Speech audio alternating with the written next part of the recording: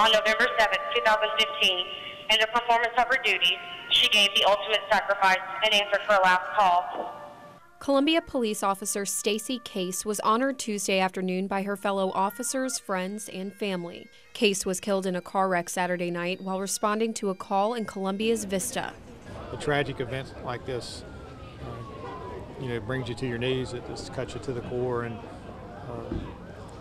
everybody copes with things differently, but a line of duty death is something that affects everybody, whether you knew them or not. Officer Case served in the U.S. Army for 15 years and received medals for her time in Iraq. She had been with the Columbia Police Department for 4 years. And one of the traits of being a platoon sergeant, as I well know as being a veteran myself, that being humble is one of the first and only trait that we carry.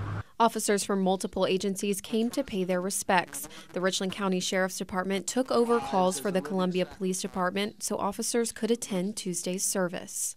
Law enforcement is one family, and one's hurting, the rest of us stand up and take over and help them out.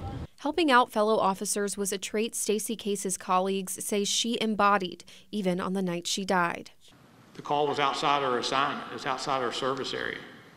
She was nearby, and just like you would expect from any of these men and women in blue, she answered the call. Her last call, to serve and protect the community that she dedicated her life to.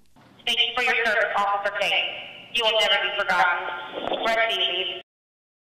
Officer Stacy Case is originally from Michigan. There will be a separate ceremony in her hometown of Midland where she will be laid to rest. She was 37 years old.